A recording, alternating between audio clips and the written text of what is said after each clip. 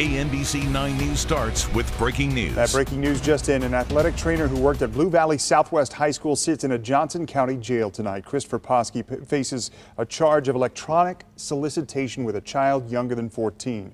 The University of Kansas Health System has confirmed with us that Poskey worked for them for 9 years. His latest assignment as the athletic trainer at Blue Valley Southwest High School, according to the health system. Jail records show Poskey is currently being held without bond.